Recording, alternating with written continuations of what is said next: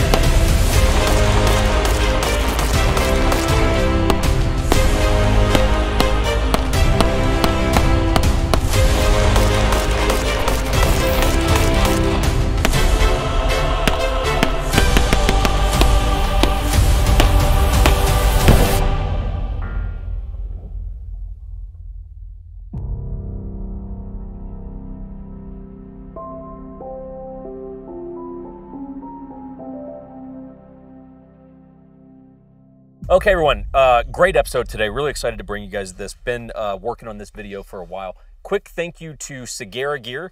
You got one of these bad boys on your waist? I got the belt. Yeah, hell yeah, right? Yep. So I got the light inner belt. Same. That's the one that I rock as a EDC belt. Yep. All day shooting out here, I rock the Emissary belt. Same. You rock the Battle Wagon. That's more your style. Yeah. Which is a battle belt, if you couldn't figure out what a battle wagon is. But they make great belts. We've got a couple videos we've done on them prior to the sponsorship. We'll link those below. Codes 1911 Syndicate saves you 10% off the belts there. Helps them, helps us, helps you. Everyone wins on that. So let's get into this, okay? And the first thing I'm gonna tell you guys heading into this video is this is gonna be a little bit of a lengthy one, because this started out as a very simple concept and very quickly turned into the opposite of that. I intended for this to be like a 10-minute, like, quick hit list. Here's what you get at these different price tiers. And then me doing what I do, it didn't wind up going that way. Shocking. Okay? So what this video is, we made a video, it's maybe like top 3 or top 5 most viewed videos on our channel. It's called 1911's Buyer's Guide, 1911 Buyer's Guide. Yep. And I recently watched that video because I'm like, why is that video so popular? And I hate that video. It's not good. Not a fan? It's not a good video. And so this is like the redemption round. This is what that video should have been. Okay. Like a true deep dive into people understanding what you get for your money with this platform, okay? Not meant to be a gun review. It is meant to be more of a kind of a educational piece, but within this, towards the back half of the video, you may notice here, there's a lot of different 2011 style pistols. I'll define that in a moment, but we will cover 8 different guns in this video, okay? So if you're like, hey, I just want to hear about the guns, cool, you're going to fast forward. We'll try to put some chapters down in the video description where you can find which gun you want to hear a little bit about. But we got a lot of stuff to cover before we get to this smorgasbord of firearms. Or be a homie and just watch the whole video. Yeah, or be cool and learn some stuff. So first things first, let's define what a 2011 is. Okay. Just so everyone is clear, we are unloaded and safe, pointed in a safe direction. So, for the sake of me making a point, swap your gun to that. You want to do this one? Yeah, you can set it down. So, 2011 basically is a double stack 1911, but the term 2011 is a patented term by Staccato, formerly known as STI. And what it is the frame and the grip are separate things. The serialized part is the frame, but this just unscrews and you can put a different grip on it, right? So it's just a grip you can take off and put on a different grip. The serialized part is the frame, right? Yep, that's what a 2011 is. But again, Staccato is the only one who can use that term, so everything else you would refer to as a double stack 1911 or a high capped 1911, pretty much whatever. I will probably largely say 2011 because I don't really care and I'm just gonna say what I wanna say. But here's the deal, the price spectrum on 2011s is very vast. It goes from about $1,000 as an entry point up to about $10,000, okay? And you go, holy shit, that's a big spread of prices. And we actually cover the vast majority of that spread here as we'll start getting into the guns. So when I think of 2011s, I break it into 3 different price brackets. The entry-level price bracket for me is gonna go up to $2,500. Okay. A mid-tier 2011 bracket for me is gonna go from about $3,500 to $4,500. Okay. And then for me, I label high-end anything that's 5,000 and up. Okay. And I've told, manufacturers and people this, I'm like, look, man, once you clear 5,000, you're in big boy territory. Which means, hey, your gun's got to be really good to go at that point. Okay. So that's kind of how I break down the tiers. And one of the things that I want to just briefly mention is it's all relative. Okay. Because you might hear, hang on, you're telling me that's a $2,500 gun and you're calling that entry level? Are you kidding me? But it's all relative. The analogy I typically use is I take a Porsche Boxster, right? And people go, man, that's a really high-end car. It is. But it's the entry level to Porsches. It's an entry-level sports car. It's like it kind of was, yeah, it's German engineering. It's a sports car. It's a freaking Porsche, man. It's an entry-level sports car. Okay, like compared to, Ferrari, Bugatti, whatever it is, you go, well, yeah, Boxster is like very, very simple. And much is the same for the Staccatos and the Bul Armories and a couple of the guns that we will talk about. It's not to say they're bad guns, but to say this is a relative sliding scale here, okay? And that's important to understand. Okay, so let's start breaking down really what you get in these different price categories. And step 1, right, the thing with that, without this, nothing else matters, is a reliable firearm. Right, so you go, hey, look, it don't matter what the price is. If this is, our cheapest gun up here is about $1,600 today, and it goes up to like $7,500. Either, in anything in between there, if it's not a reliable gun, then it doesn't matter anymore. What's your definition of reliability? Hey, look, these are going to require more maintenance than a Glock. It's simply what it is because of tolerances and some of the things we're going to get into the weeds about. But I'd say, hey, look, a reliable firearm, if I can get through a good hard range day of 500 rounds, like a class on Friday when I'll be shooting at a couple of these, look, if I can get through that range day without needing to do any maintenance on the gun, I'm totally cool with that. I expect on these higher end guns, after a range day like that, yeah, I'm going to probably clean the gun. Like, I'm going to take it apart and, basic field strip and clean it down, throw some oil on it. We're going to be good to go. That's sort of my standard on this stuff. But the question becomes this. So if a Bul Armory, which is out here somewhere, if a Bul Armory works and is a reliable firearm per the standard I just said, and this Infinity meets that same standard, so why would I spend $5,000 more for this when functionally they're both reliable firearms? I think a lot of people have that question. They do. I'm going to start by drawing an analogy to watches, okay? This is where we're going to begin because I think it might be a little bit easy to for people to understand, or at the very least, we enjoy talking about it. Most gun guys are watch guys too. Yeah, they kind of bleed over their cars, watches, guns, all that kind of stuff. So take 2 mechanical watches, right? AKA not a battery-powered watch. An automatic self-winding watch. Yeah, right? So one's $1,000, one's $10,000. Like whatever, you got a Seiko and a whatever, Rolex Submariner or whatever. Panerai? Right? Yeah, sure. And so you go, okay, you got one that's 1,000, one that's 10,000. Mechanically, they have the same concept, right? It's a mechanical watch, automatic, it perpetual motion, that's what keeps it going. So what's the difference? Why would I spend more on one than the other? Craftsmanship for one, meaning a dude probably hand fits all the parts, making sure they're good to go. Jewels, which are basically that's what they use is bearings inside of automatic watches. Jewels are going to be different, higher grade and more jewels. Okay. And then some are going to be production and some are going to be kind of hand fit, custom fit, self-winding watches. Sure. So exactly right on all that. Okay. So here's how I'm going to kind of break it into a few different categories that then we'll draw comparisons with guns. So here's the first thing that separates those two watches, even though they run on a similar style movement. Materials and quality of components. Okay. The actual raw materials and what is happening with the actual shit that is on your wrist, right? I missed that. Yeah. But that's a key one, right? Sure. And we're gonna see that play in here, right? Good point. Complications. They you know, sure. Yeah, yours tells time. They're both, you know, automatic movements. But hey, this one's got a date. This one's got a chrono. This one has a helium escape valve. Electromagnetic field, prevention. Faraday cage, thing. right? You know, it's like, well, these are called complications. Those complications add value, right? Because it increases how much has got to go into making this What thing. would be the thing of complications for a 2011? It's going to get a little... Tolerances, fitments of parts? Think about this. Iron sights, red dot cut. Perfect. That's complication. Perfect. Right? That is more, machining that went into I was that. asking more for them to like... What's a complication? No ambi safety, ambidextrous safety that is fit for me as a lefty. Perfect. It's complication, right? Right side mag release, left side mag release. All that kind of stuff. Next category, precision and accuracy, right? Of those two watches, hey, one might be more precise than other based on the movement, right? And everything else that's associated with it. One should be. If it's not, you got your money taken. Right. So. And the next one I'm going to lump into the category called refinement, right? Which is just fit, finish, attention to detail, that kind of stuff like what you're talking about, right? You're dealing with high-level craftsmanship, if we come back to guns, right? You're dealing with a high level of craftsmanship when it comes to 1911s, whether that's single stack or double stack in this particular case. And that equates to both machine and human time, okay? Because the lower end stuff here, the higher end stuff here, it's like, look, I can tell you the machine time that goes into the higher end stuff is significantly more, right? Because of some of the componentry and machining processes we'll wind up talking about. So it's human and machine time, right? And the thing that I would kind of tell you as we start really diving into the weeds is, you ever heard that expression? It's chess, not checkers. Yeah. Okay, this is chess, not checkers. Okay. Glocks are checkers on a good day. Okay. Like, sorry, Glock fans.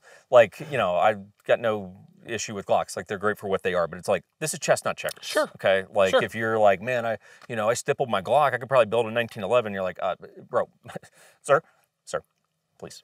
But a little more to it than please, that. my friend. Okay, so if the question is, what do you get for your money at these different price tiers?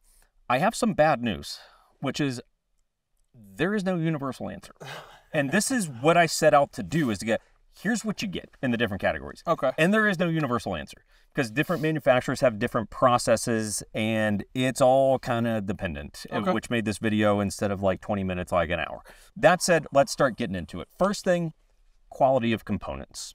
Okay. I did calls with multiple, just so you guys understand, multiple manufacturers from this space and in a spectrum of different price points. And it was really fascinating because I posed to the same question, all these manufacturers, tell me in your perspective, what do you get in these different price brackets? Like, where is the value gained? And one call very much centered around quality of components, okay? And it was fascinating because I'd never been down this before. So let me give you the tier in terms of quality of components, okay? The worst would be MIM components. MIM, that's the... metal injection molding. Yes. Okay? Yeah. So metal injection molding. This video is not going to break down for you what a MIM part is. You can go look it up. It's actually very simple, but again, go look it up somewhere else. That would be the lowest quality that a component could be, right? Would be MIM. Next would be cast, okay? Cast, if we just want to put it into a simple term from my childhood that would make sense to me, is like, think Robin Hood. I'm going to make an arrow. I heat up metal to the point that it becomes liquid. I pour it into a dish that's shaped like an arrow, and that hardens into now an arrowhead. Right? That is a cast part, right? It is liquid metal that now gets poured into the shape of the thing that you need it to be. Okay? That would be the next lowest, or the second sort of tier that we've got here. The next one up from that would be forged. Forged is the trickiest one because it is kind of a buzzy term that I think can be a little bit misunderstood sometimes. But from as I was educated on this, forged is kind of this hybrid between Cast and billet, which would be the top tier. Okay. Because at the end of the day, hey, forged is, we're not at the point of liquid metal, but we have heated up metal. Think about forging knives, right? You've been around this. Yes. With me and Nate and everything, right? What are you doing? You're heating up metal to the point that it's soft and it's pliable. Yep. Right? Now that weakens the metal, therefore you can move it, right? So now there's heat treating and there's all this stuff that has to happen. Okay. It is not fully machine. It's kind of this hybrid, you know? It's kind of in the middle of these categories.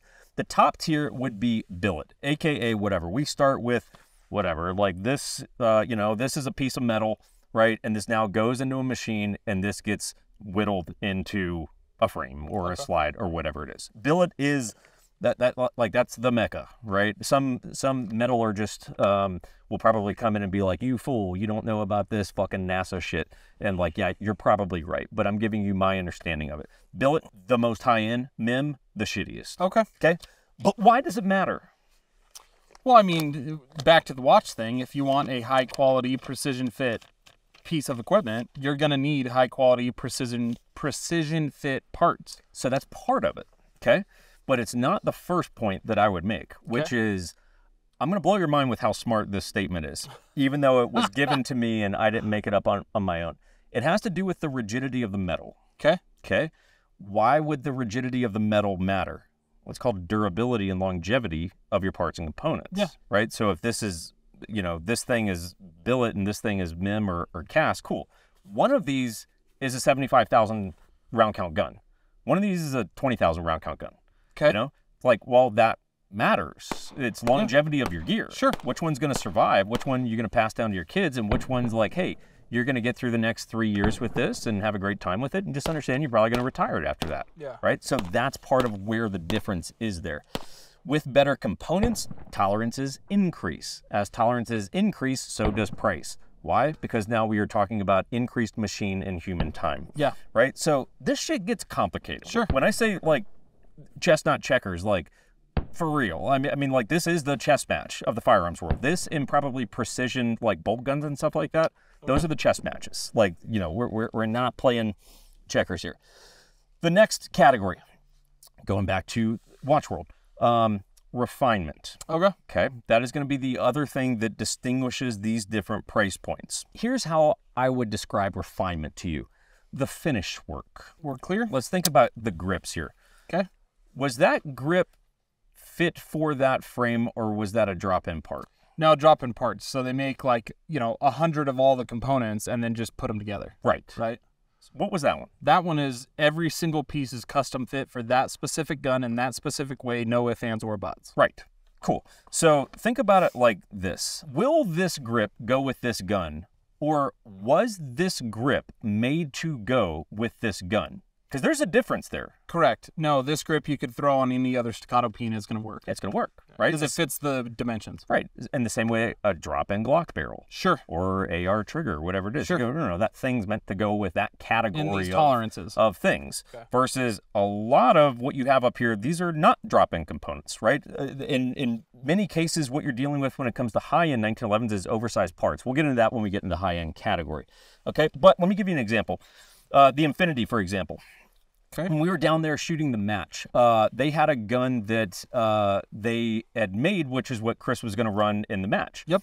And the grip they had on that was just not my personal taste. Sure. And so I remember asking Brandon Strayer, I was like, hey, you know, question, how much work would it be to swap out that grip to another grip? And I thought the answer was going to be, oh, no problem. Yeah, we can do that. No worries. And he said, I'd rather build you a new gun. Yeah.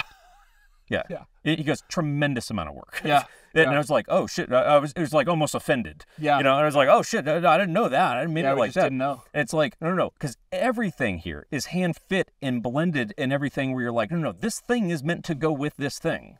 There's no cross compatibility here. So if we were to switch out the grip, they'd have to refit the screws, the safety, the pinned grip safety, the mag catch. I mean, everything. Mm-hmm. Okay.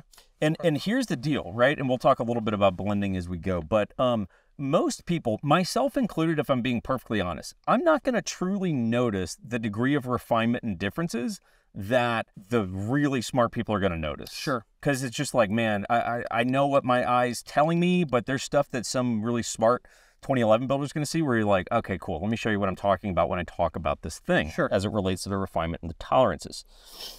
So that said, let's dive specifically into entry-level, mid-tier, and high-end guns. Okay, so let's talk about entry-level. So again, entry-level in my mind, up to $2,500. And I get it, it's an expensive pistol, but it's an entry-level 2011. Here's what you need to expect with entry-level. It's a production gun. It's not a high-end custom fit and finish, you know, you're picking a bunch of options. It's not that, it's a production gun. Okay. And you will, in these entry-level 2011s, you are gonna get some MIM parts, okay? Like you need to be aware of that. Like some of the guns up here, and I'm not really gonna go too far into that because it's I don't really go into that, but it's like, yeah, some of the guns up here, yeah, there's gonna be MIM parts involved. Okay, you just got to understand that because again, these are production guns. They are gonna have looser tolerances, and they are gonna have little in the way of hand fitting and more so in the way of drop-in components. Yeah. Okay. So it's more so drop-in stuff. I would also expect for you to get a polymer grip. Like so if you look at like, Staccato and the Bul would be like two leading contenders. Hey, they're polymer grips versus a metal grip as you move up the price brackets. I also would expect pretty little in the way of optional upgrades in terms of like, hey, you're not changing your serrations and all that kind of stuff. Like, no, that's for like the higher end stuff. So production gun. Yeah, you might, be able to pick like a red dot cut. You might be able to pick, do I want an ambi safety or, those are a couple of them, but like you're not going to be picking much stuff. Staccato has that. Like you can, a couple things. Yeah. And I think you can like DLC the barrel. Sure. Do Nothing a threaded wild. barrel. Core fundamental optional upgrades. That's it though. Okay. Mid tier, 3,500 to 4,500. You will be getting higher quality components here. Okay. At that price point, and I can't say that this is universally true, but I'm telling you what I would expect to be the case. And it would largely be the case, which is no MIM or cast parts. I do want fully machined parts, whether that be billet or forged. I do want machined parts once I'm starting to pay upwards of $4,000 for a firearm, right? MIM, forged, or cast ain't got no place. You will largely get a hand-fit gun. The couple guns we will wind up talking about will be the Alchemy Quantico High Cap and the Fowler Vanta 9. Those will wind up being our two mid-tier guns that we talk about. And I can tell you with both of those, they are the overwhelming majority of the gun, if not the whole gun, is all hand-fit and everything. There's really no drop-in parts that are happening in there. The gun is deburred. What do I mean by deburred? Any of the sharp edges are taken off. Yeah. Right? Like some of the entry-level ones are going to have some sharp edges up front. And you can see it just by the way the gun wears. Yeah. The sharp points are going to wear first. Sure. Right? It's like, think, hey, 90-degree angles. We are now rounding those off and making sure you're not catching any like hard edges like that. That sounds really ridiculous. But again, we're playing in big boy stuff here. Like deburring on a Glock's like, sorry, what? Like, what are you even talking about? But like on this, it starts to matter as we start spending more money on this stuff. You'll get a gun with tighter tolerance. I would think of that mid-tier as kind of a hybrid, almost semi-custom category. What I mean is, hey, look, you're not designing the gun. Yeah. You're not designing the gun. You'll probably have a few more options that you can pick, but think of it as more of a production gun, but with custom style fitment and attention to detail. So it's like, sure, this is the gun. You're buying this gun. Here's a couple options, but the attention that we're putting into it more so resembles a high-end gun than it does a budget gun. Okay? That's what you're getting at the MIDI. Full MIDI tier there. Most of those will have a metal grip module at that point. Like if we look at the Fowler, you will now get a metal, typically aluminum grip module. We'll talk about the Alchemy and kind of why it doesn't have that. But I would expect to get a metal grip module, better trigger, which, hey, is the place where the 1911 platform shines is in the trigger. I mean, they're amazing. You will get a better trigger in that price point. I do expect the gun that's, hey, roughly $4,000 to either come with a dot, or not with the dot, but like for a dot. Cut for a dot. Okay. Or at the very least, that option from the manufacturer. Okay. AKA, it's not like I got to go buy this gun and then I got to send it off to Vulcan Machine Works or whatever to get it cut for a dot. It's like, no, you cut it for the dot. You're the one making the gun and you charge me $4,000 for it. Last thing, again, don't expect a ton in the way of options and upgrades. Hey, still kind of a base level of options and upgrades, just a better fitment and refinement for those upgrades. Okay. High end, 5,000 plus. A lot of money, a A lot of money. It's a lot of money. A lot of money, man. You know, $5,000 spend on one gun. Is a chunk of cash. Yeah. Has decided to put his face completely in dirt for some reason. That was a good idea.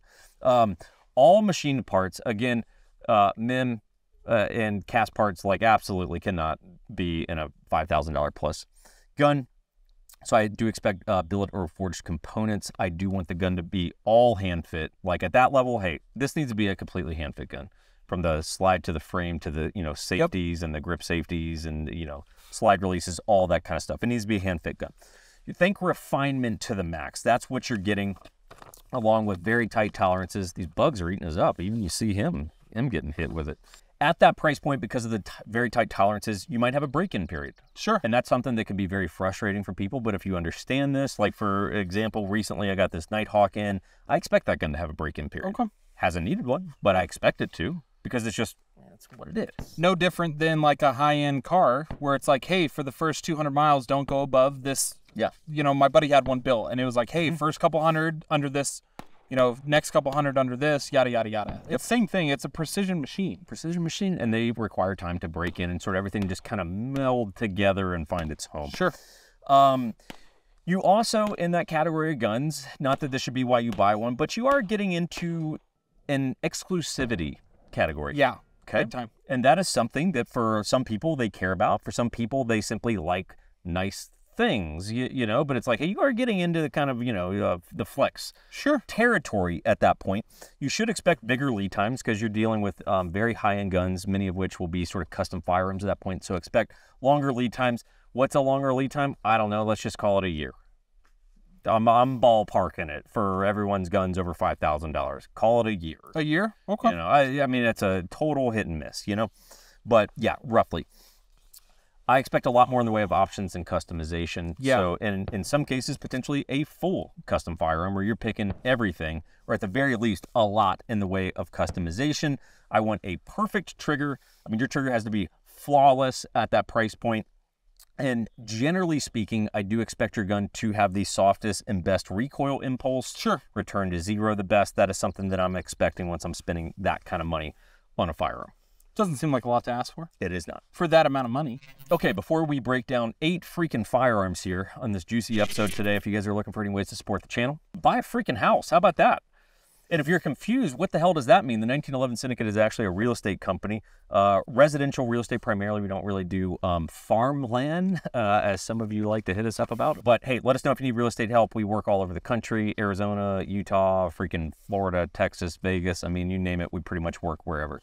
And then Patreon, also a great way you contribute. Kick us a couple bucks, keeps the lights on or the cameras on around here, foots the ammo bill. We get you some behind the scenes content and giveaways and private classes. Ooh, we got a good juicy class coming. And tomorrow everyone flies into Utah for the first Patreon only class that we're doing. 2-day red dot pistol class. It's going to be exciting. And we're not instructing, Mike Pannone is. We're flying in legit instructors. So it's going to be great. Just to count whiskey tastings, all kinds of stuff lined up. Separate from the class. Yep. Okay. All right, let's break down these guns. Let's start with Alpha Foxtrot. Okay. This guy right here. That guy right there. Finn, you are looking mighty pathetic at this particular moment. Here's the deal. Heading into this is going to be a brief overview of these 8 different guns. These are not reviews. Some of these guns, let's see, at least 1, 2, 3, yeah, maybe 3 of these we've got full reviews on. The others we've talked about, kind of done reviews on. So just tune back in. Some of these are in the review process now. So, and we're going to work our way from cheapest to most expensive. First up would be Alpha Foxtrot. This is the S15 model from them. Yep. And this came in recently for review. It was a company we met at SHOT Show. I thought it was kind of interesting. This is $1,600. This does not qualify as a 2011. I'm actually still kind of learning about it because it really is kind of its own thing. What's unique about this that definitely doesn't make it a 2011 is it runs on Shield Arms mags. Yeah. Okay. The double stack ones. Yeah, the double stack, basically like the Glock 48, Glock 43X mags that came out. And that is a trend that you're seeing more and more in this space of people coming out with guns. There's also the Oracle Arms. Yeah. They're working on the SIG 320 mag. Yep. Kind of, sort of 2011 thing. You know, there's kind of these hybrid guns that are coming out, which is interesting. As long as they work, it's interesting. It's a straight production gun. Like, look, this isn't meant to be a super hand-fit gun or anything. They're not pretending that it is. It's meant to be kind of a unique spin on a carry 1911 with capacity that still's following the 1911 platform. Sure. So we will have a review coming on that probably like late this summer, so you guys can tune in for that. Up next, Bul Armory. This we have done a full review on, so you guys are welcome to go find that. Price on this bad boy, $1,760. So, very reasonable price. It comes exactly as you see there, minus the optic, okay? So there's nothing that has been upgraded or changed on that gun, minus throwing an optic on it. So it comes with excellent features for the money, in my mind. There's plenty of people who have said, hey, look, I think that's a great place to get started, especially if you're on a budget and you're looking to kind of test the double stack 1911 waters, but you don't want to spend a lot of money yet, but you want a gun that's well outfitted. I think it's a great place to start, okay? It's always been very reliable. I truly had no issues on that. Guys that have bought these from our recommendation or yours specifically have been very happy with them. Yeah, it's solid.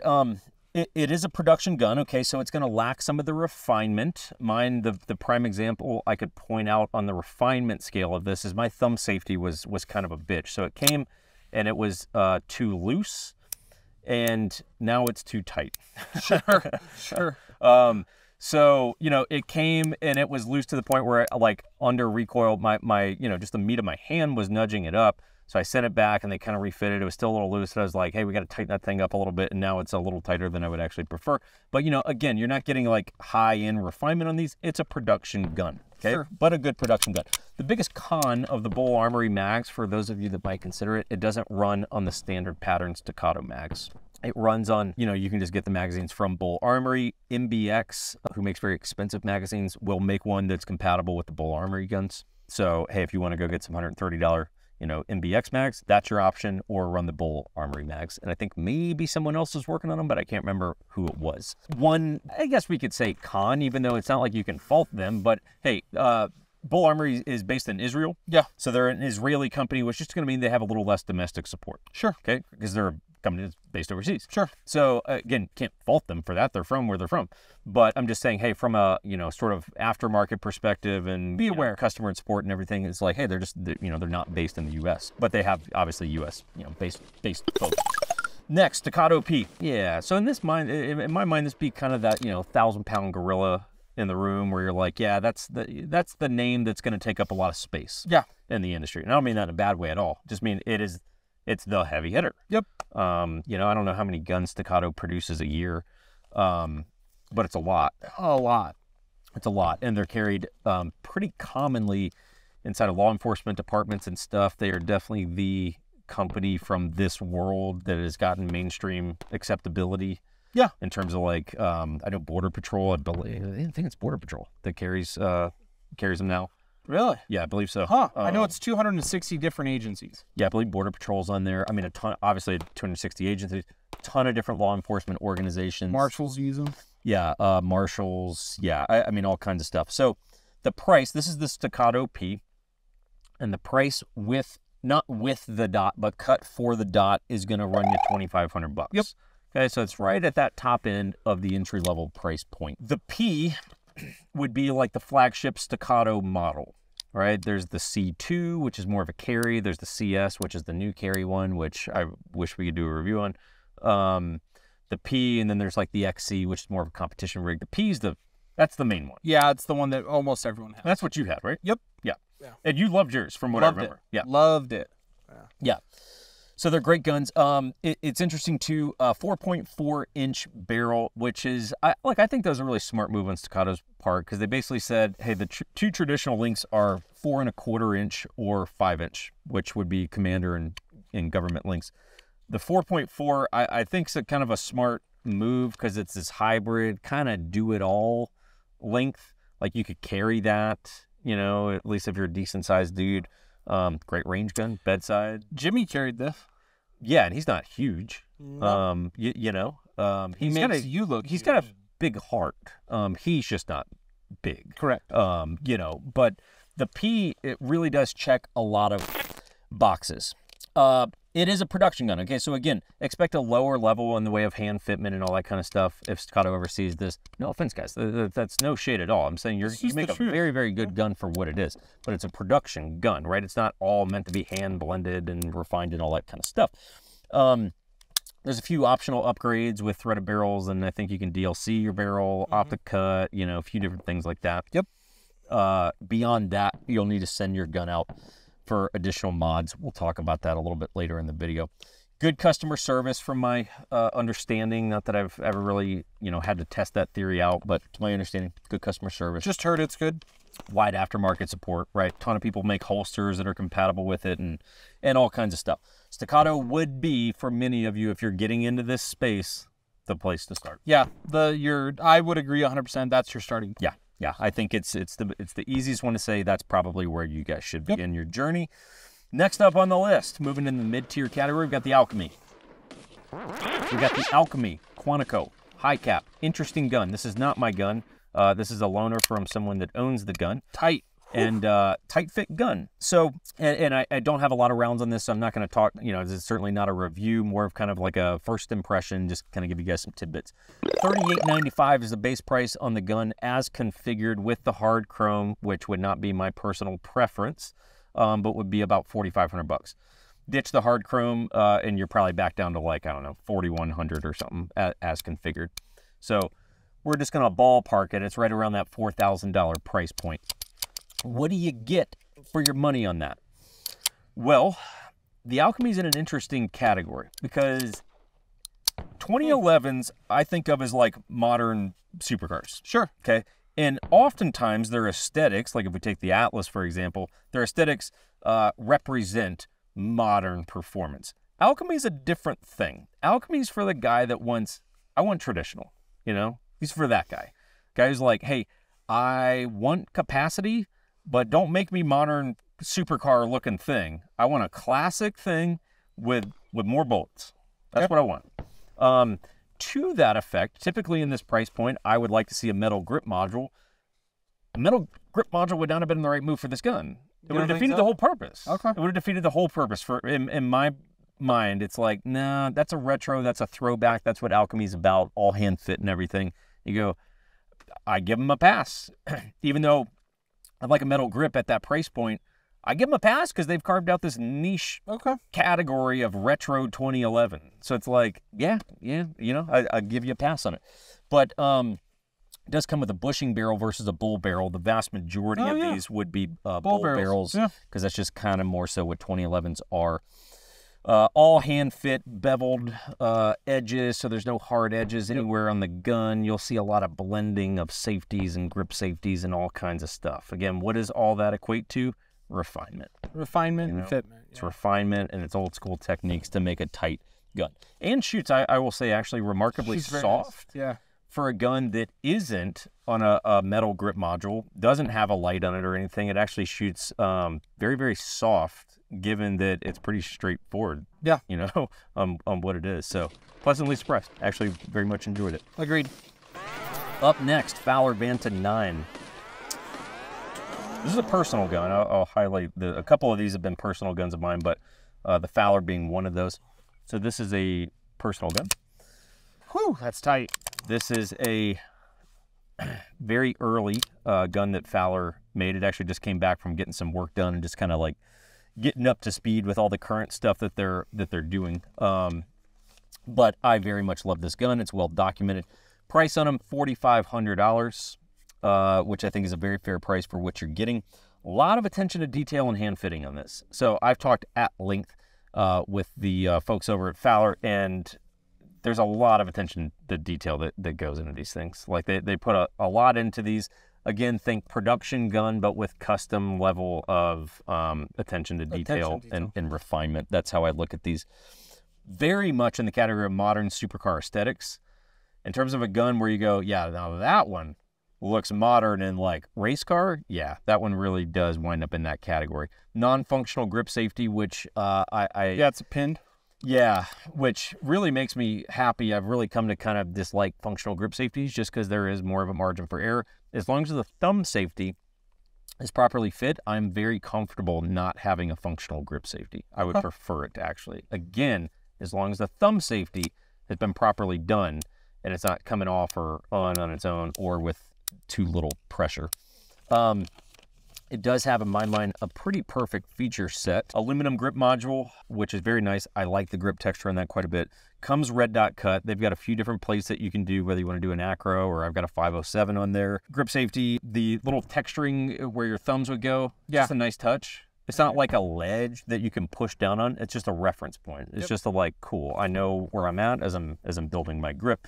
Excellent trigger. They actually, when they were just doing some work on it, lightened the trigger up a little bit. So right now, our goal was to get it down to about 2.5. Right now, it's a smidge over that, but it will kind of work its way down to about 2.5. The light trigger. Yeah, it's good. It's a really, really nice trigger. Anyway, you know, a lot of nice things I can say about those guns. I will also say this, it's the gun here that I have the most rounds on. Yeah. So, like, I got a lot of time. I got a lot of time on that gun, extremely reliable, especially given that I have not, to be perfectly honest, maintained it as well as you should. Okay. And that gun's been still very, very reliable. Okay, up next, we've got the high-end category, and we are going to start with Atlas Gunworks with the Hyperion. Little bit of, there's going to be kind of a little bit of mixed emotions here in some of the stuff that I'm going to give you. So the first thing you notice when you grab these is slide to frame is so butter. I mean, just so butter. I mean, it's kind of mind-blowing, and the triggers are fantastic. So you're immediately like, oh, hell yeah, right? Yeah, this definitely jumps up. Yeah, and the grips are nice and all this kind of stuff, right? And they look awesome and everything. With Atlas, what you're really getting is a very, very nice production gun. What I mean by that is there is not a lot in the way of options or anything that you pick on these. I mean, it's basic stuff. You can go to their site and see it. You're talking like, what color do you want your base pads to be? Do you want your slide to lock back on last round or not? Do you want, you know, a lefty or a righty safety? Like, it's basic stuff that you're picking. You're really not picking anything beyond that, but you're paying a lot of money for it. So that one's $5,300. Now, keep in mind, that's without a dot. So if you pick the comparative model that has a dot, now you're talking like $5,700, $5,800. So you're talking just shy of $6,000, okay? A lot of money. I mean, like, a lot of money now, right? And there's some things that you get and some things that I'm left kind of wanting for. At that price point, irons only, I'm like, look, I get it. You've got your dot version of that, but it's like, man, it's real tough to wrap Should be standard. So it's tough to wrap my head around a dot that didn't at least come with, you know, cool. Does it come with irons? Great. But was it at least cut for a dot? Like, that's what I would at least like to see. That way I could run irons or a dot. Atlas makes a lot of guns for the competition world, so you will see them in some of the bougier, like USPSA guys. So 4.6-inch bull barrel on this. Again, kind of like the Staccato. It's in that hybrid length. Yeah. I do like that about it. I'm actually really drawn to that length of gun. Like, it's really kind of awesome because it does a little bit of everything. Yeah. I really like that. It has these modular grip panels. It's one of the things that you get is you can see. It'll be tough to see on camera. Yeah, they won't be able to see it on the camera, but there's cutouts. Yeah, so if you're a righty or a lefty, and then based on the size of your hand, you can build up one side of the grip so that it, you know, fills in that meat on your hand. You know what I'm saying? I don't. I'm married, but yeah, well, I think you understand. Yeah, I understand it very well. So let's talk about, give a little bit of, I guess, tough love here, because we've done a couple Atlas videos, and the last one I believe was the Artemis, and that one has kind of like a weight at the end of the barrel that makes it shoot a little bit flat. I've shot and spent a little time on 2 Atlases since that video, and here's how I'm going to word it. It's how I worded it recently on Patreon, actually, which is, use a dating analogy. Okay, that's like a girl that you read her profile and her bio or whatever, if you had that kind of thing, and you're like, oh, on paper, we're like the best match ever. Like, modern good looks and great trigger and so smooth. And you put it into dating terms and you're just like, hang on. So she's a 10 hot and she's a 1 crazy? Like, that doesn't even seem like it exists, you know? And it's like, and like, hang on, you're telling me that butt on her is real? That's real? Like, she's just born with that? You're like, oh, man, and she's not crazy? She ain't got no kids? And she likes whiskey and shit? You're like, fuck yeah, man, we are compatible. And then you go on your first date, and it's blatantly obvious you got no chemistry. You got no chemistry. Damn, that's what it came down to? And that's kind of where I've been left lately with Atlas. The couple of guns that I've shot from them lately, I just go, man, you check all of my boxes on something that I want, but when I shoot it, I'm left wanting a lot more than I just got for my money, okay? Strangely kind of harsh recoil impulse for a gun at this price point. That gun shouldn't be that snappy. Okay. It shouldn't, okay? So that's the first thing where you're like, man, that's kind of a deal breaker for me, honestly, if I'm dropping almost $6,000 on a gun and I'm like, The recoil feels kind of like a Staccato to me. Like, that one's tough for me to wrap my head around. Okay. The other thing, I really don't like the Atlas mags, and it's taken me a long time to get comfortable saying this, but like, I blew one apart yesterday. Like, all the detents just blew out and the mag just disassembled them. Because they're proprietary, right? They're not. They're Staccato pattern mags. Oh, really? But it's like the detents blew out. But the springs that they put in those things, their whole thing is like guaranteed lock back on your mags, right? Okay. It doesn't mean that we need to spring these things where it's like Andre the Giant has to load your mags if you want to get it to 20 rounds. Like, I mean, the springs are obnoxious. Yeah, none of my Staccato mags they would always lock back on last round. Yeah, and the springs don't. And they're stock. No problem. You know, just fucking load them up, go to work. You know, it's like the mags I don't really care for. The recoil impulse I don't care for. And the other thing, we'll show you some footage. I'm going to go this way. There's no one over there. But so I get it. This is a safety that is set up for a right-handed shooter, which means the paddle's a little bit bigger on this side of the gun because a right-handed shooter, that's what they would be using. But the following, you'll see, we'll show you some B-roll. But basically, if I put a little bit of pressure on the gun, right, I will wind up flipping up the safety. Of course, now it wants to be complicated about it, right? But with a high grip, right, when I just squeeze the gun, the safety will wind up going up. And you might go, well, yeah, idiot, it's made for a right-handed shooter and you're a lefty. I would still... I had the same issue. So, one, I still think a lefty should be able to pick up your gun and have it functionally work. I do think that's a reasonable request. It happened to you as well, and happened to my buddy that I was shooting this last week. So I've had two right-handed shooters who are competent shooters, right? But because they got kind of big, meaty hands, like, they're activating the safety. Yeah, if I have like a good grip, let's see, I just did it right there, not even trying. Yeah, it's because it's too loose. It's too loose. Look where my grip is. Sure. If I try to slide my thumb, see? Yeah. Now, the counter argument would be here was you're supposed to ride the safety. Yeah. You go, well, I don't actually ride my safeties on 1911s. I actually don't. I actually get my thumb out of the way so I don't ride the slide and potentially cause a malfunction. You know, you go, hey, look, to each their own. But I do believe, hey, look, that is a problem that I believe I've had this problem on multiple Atlases, and I think that is something that they should address in that price point. That and the mag release is extended too far. For a lefty, it's a real hot spot. Yeah, your palm was hitting it. Yeah, it's actually this finger right here. It's this finger that winds up hitting it on your grip. So when I'm grabbing this, it's like it's hitting this meat of my middle finger right there. Okay. It's like it doesn't need to be that extended. Like it doesn't. That's unusual. So you know, Atlas, I'm in a tough boat because it's like I've done a review and talked to those guys on the phone, and I like them. There's no shade that's attempting to be thrown here. It's just some observance. I keep wanting to buy one, and I'm left going, I don't know that I could justify that price. Sure. You know, so I don't know. That's my 2 cents. Take that for what it is. Up next, 2 more Nighthawk BDS9. We have a full review that is being worked on currently on this video. The review should be out in June. You'll get an in-depth look at this in the coming months, but this is just a very, very quick hit list on this. $6,000 gun, all in, as configured, minus the dot and the light. Okay, obviously it's not going to come with a dot and a light. But it is an interesting gun. Nighthawk's whole thing is one gun, one gunsmith, AKA, hey, all the parts are oversized and they're all hand fit by a gunsmith, and he typically stamps his name underneath your grips. So if we were to take that grip module off, I think it's his initials or one of those two is underneath there.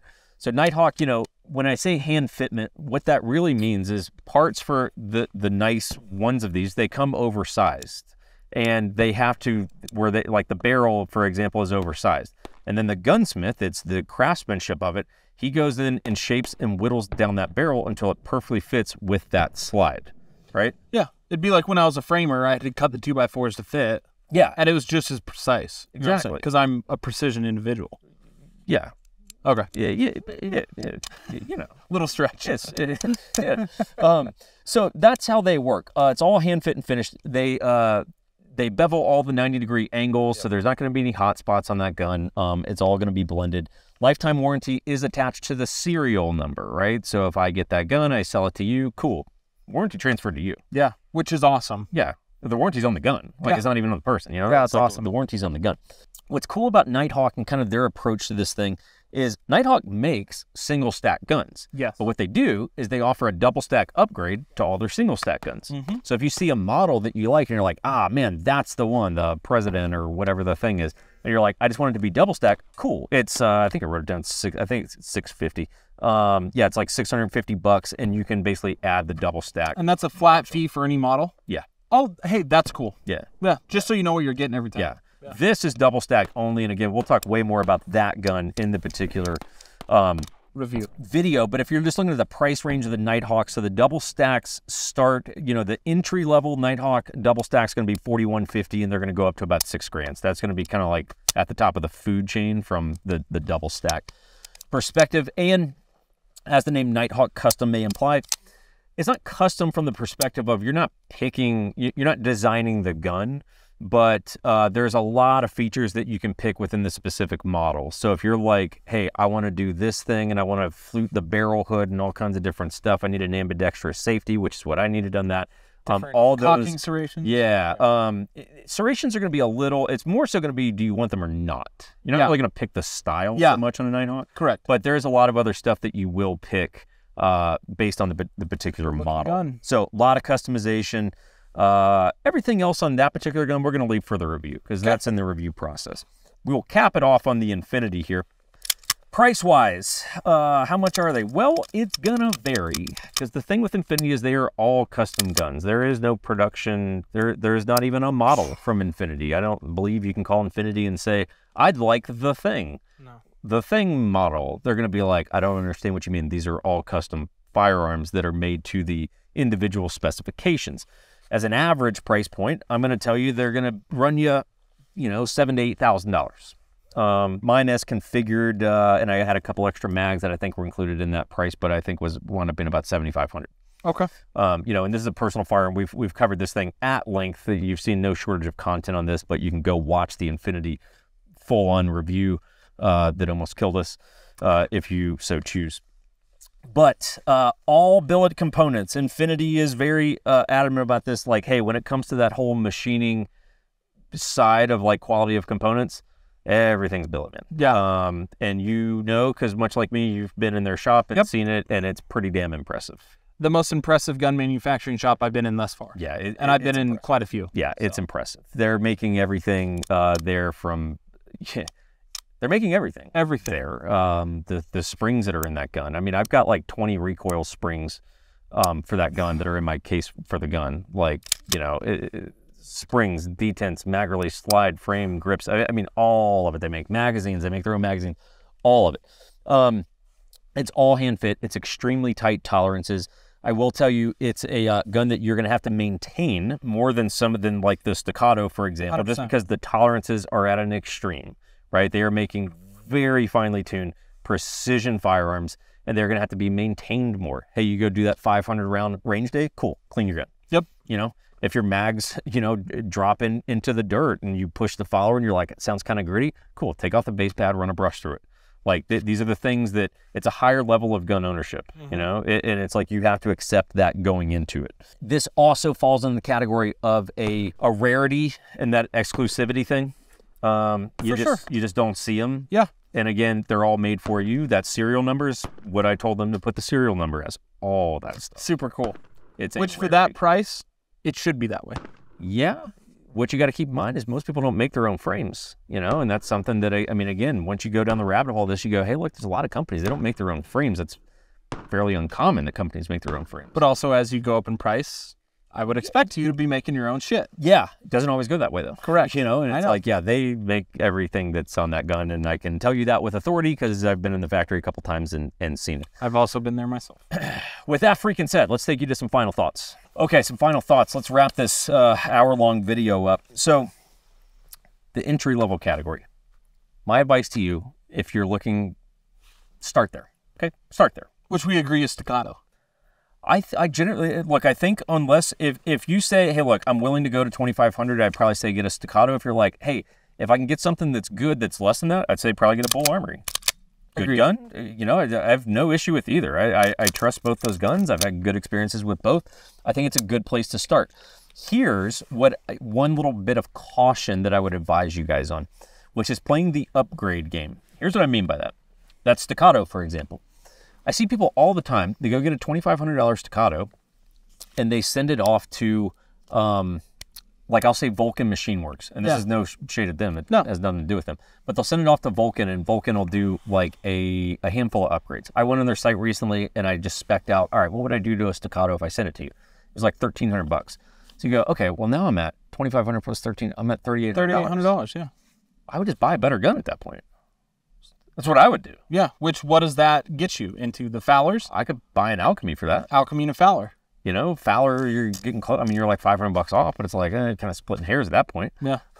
So it's just like, hey, I would be cautious of the upgrade game. I would just, once you start throwing $1,000, $1,500 into a $2,500 gun, just get the better gun. Sure. Like, you know, kind of drives me nuts, to be honest with you. Mid-tier, this is the zone where I would tell you guys you're going to get everything that you need.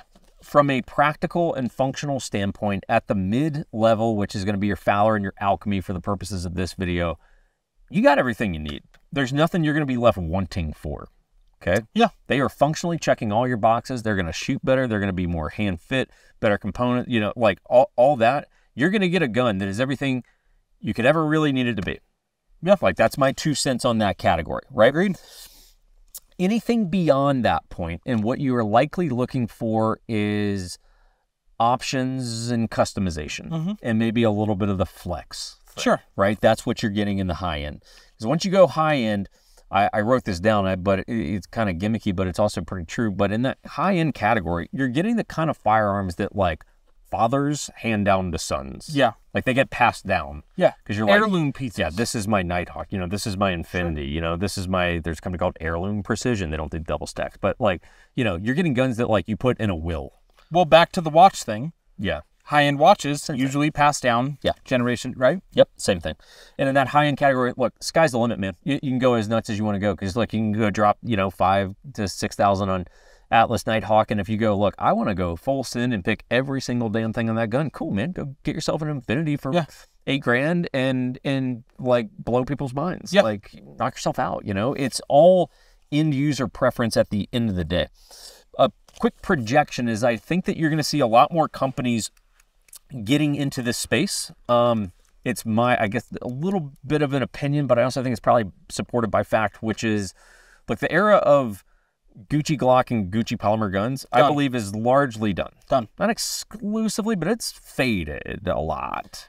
I mean, you see companies like Type A get into 2011s. Yeah. Okay. Yeah. We have Oracle, right? 2011s. Yeah. And you're going to see companies like that who are doing this sort of spin on a 2011. Where it's like, well, let's take a better mag and build a 1911 platform style pistol around that mag. But you just go, look, I think you're going to see, as soon as people can connect the freaking dots that, hey, a Gucci Glock that's $2,500 gets you a Staccato, just go get a Staccato, my friend. It's just a more enjoyable gun, you know? Like, so I think that that's the phase that we're in. You're going to see more and more manufacturers getting into this space, which is a good thing, because I think that's going to continue to push the needle, make everyone better, bring more options to the market, because the 2011 market is still relatively small. Sure. You know, there's not that many companies that are making $5,000 2011s. Mm-hmm. It's not. It's a pretty small list, you know? And those are 3 of the big ones right there that we just covered. Yeah. So hope you guys enjoyed this. Chime in if you got any comments. There's a lot that, you know, you may want to know. If we can chime in with any answers, let us know.